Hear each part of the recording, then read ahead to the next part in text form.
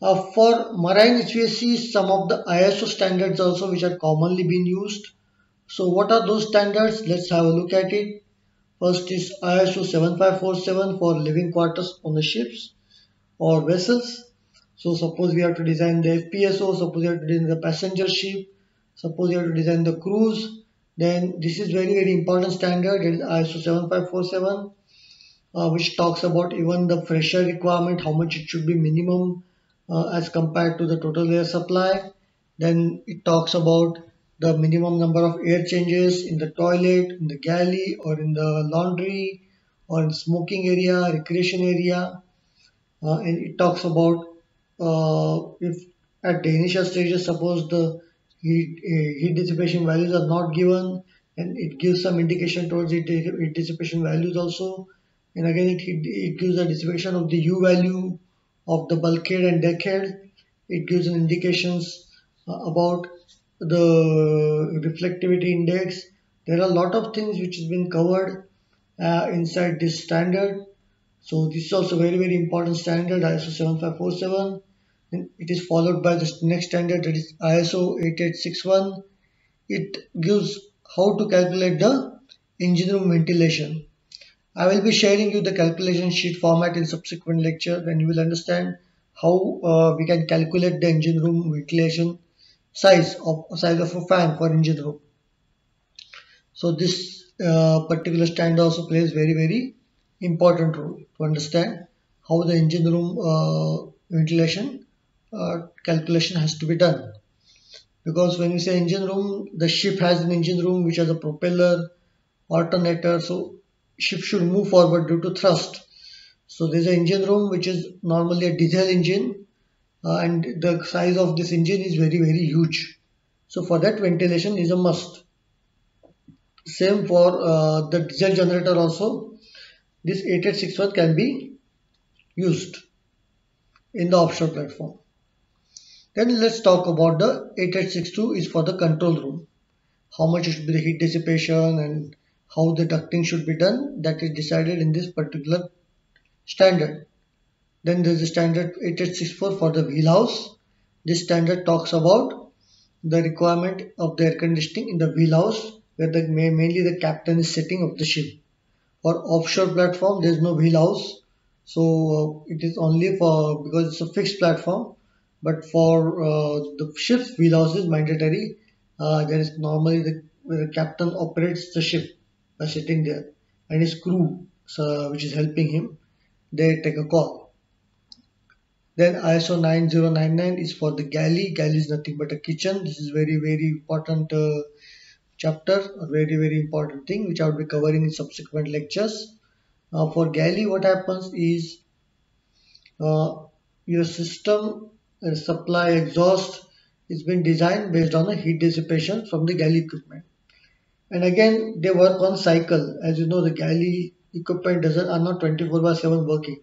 So there are certain shifts, that is morning, breakfast, and then there's the afternoon, and there's the evening. So only in the three shifts the galley is operating.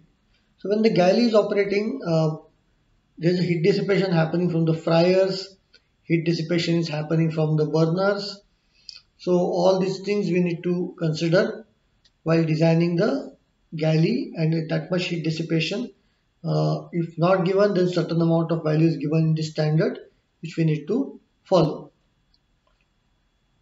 Then let's talk about the dry provision store is 9943. As we have already covered, it is a storage where the material which is not required to be specifically at low temperature is being kept, like sauce is there, the condensed milk is there, then the dry fruits are there. These are certain things, cheese of certain degree. So all these things, dry cheese normally we call, it is being kept at the dry provision store. The ISO 15138 is basically more of an HVAC requirement for the offshore platform specifically. So it covers all the requirement of the safety, then temporary refuge, and interfaces with the other discipline, interfaces with the technical safety, interfaces with instrumentation, type of ducting, material ducting, velocity to be considered, sound level to be considered. These are some of the details which are covered in ISO 15138. which would be looking in deep in a subsequent chapter.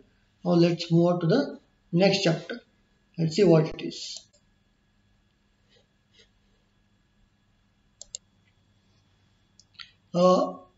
This is again a very important slide I want to talk about. This is a typical GA layout of the living quarter or where the people stay.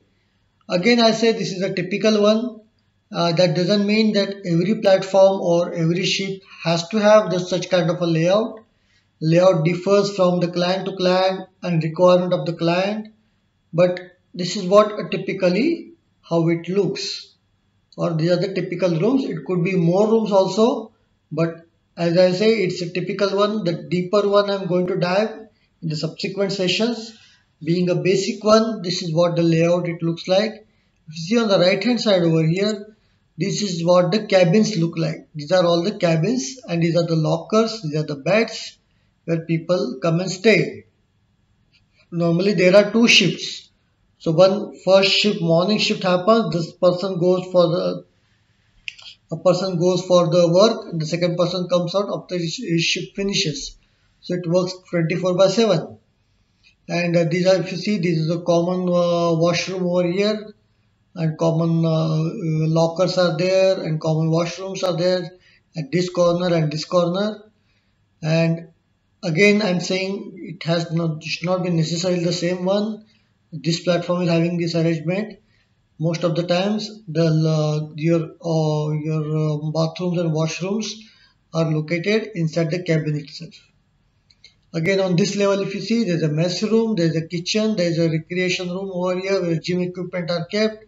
There are lockers, there are smoking rooms over here. So such kind of arrangement also, there's an electrical room. So such kind of an arrangement also is existing in some of the platforms. Platforms can be a 2-level platform, 3-level platform, up to the 5 to 6 level platforms also are available based on requirement and the design of the system. So now let's move on to the next slide. Next slide covers the basic images of the equipment. This is again I am going to cover it in subsequent next chapter. So again, just to give the idea when I say about the images of equipment what I talk about. If you see, this is a fan with a motor, and motor is a bifurcated type. What I say bifurcated type is the motor is not exposed to the airstream or the exhaust which is coming from the kitchen. The reason is of course the simple.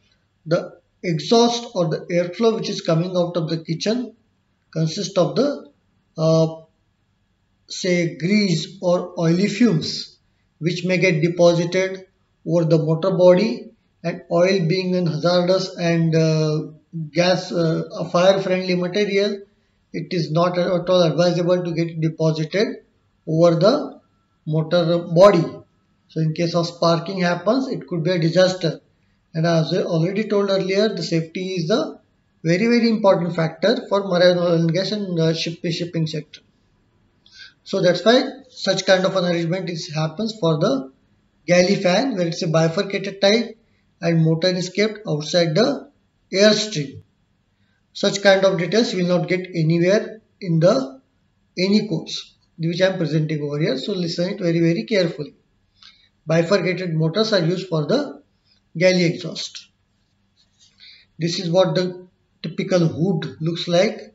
This is what the fryer or the burners are here, and this is the exhaust capture hood over there which is made up of stainless steel.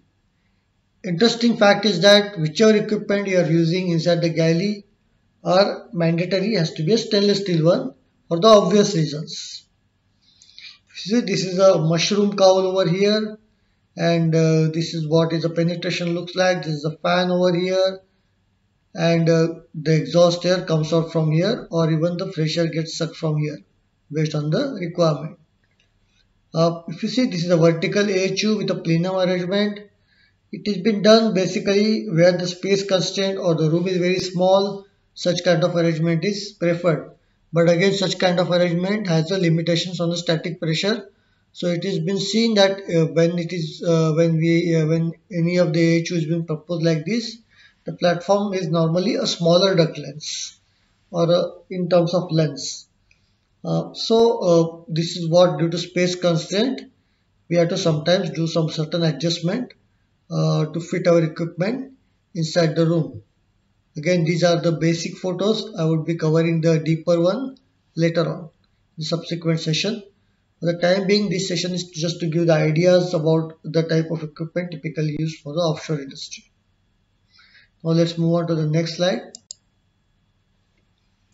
The next slide, basically we are going to talk about the single line diagram for marine chiller freezer room plant room.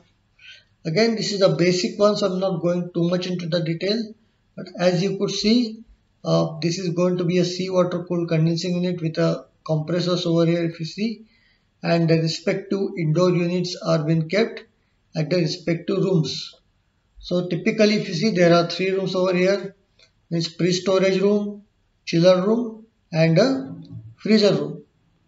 When we talk about these 3 rooms, we need to understand that in this room the storage of either fish, meat, fruits and vegetable do happen.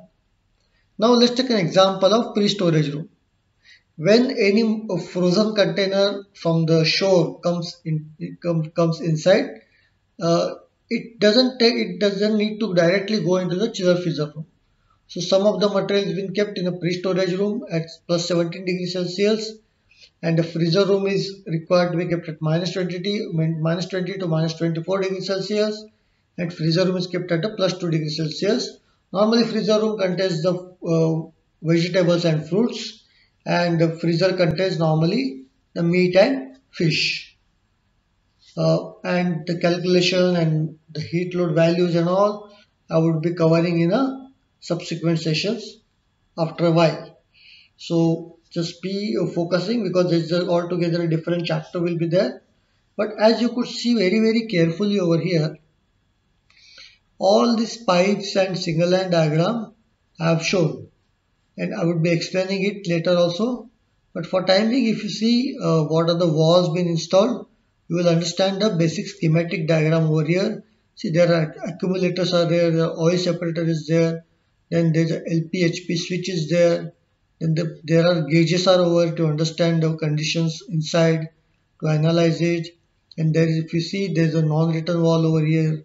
All the purpose of this, all the walls, I will cover it in subsequent session.